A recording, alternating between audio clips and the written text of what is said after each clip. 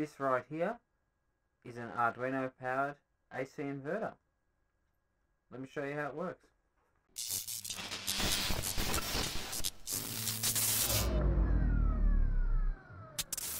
This is a big frequency dial. It's needs to be rebalanced, so it's going to show just beyond what it should be.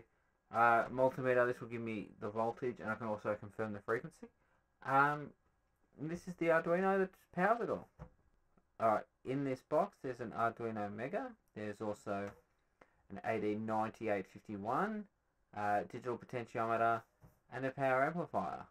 Now all that does is create me a perfect sine wave, and I can step it up. I can step it up to a transformer at the back, and to the voltage that I require. I can adjust the voltage and the frequency.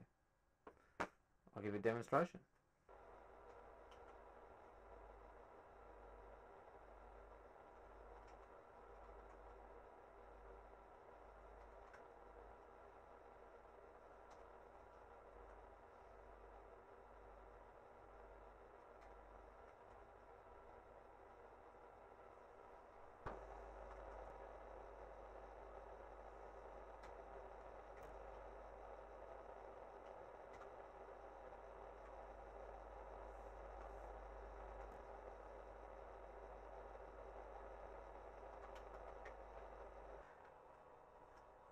The reasoning behind building this is it can act as a stable source, so I can set a certain voltage at a certain frequency, and it's always going to be that voltage and frequency.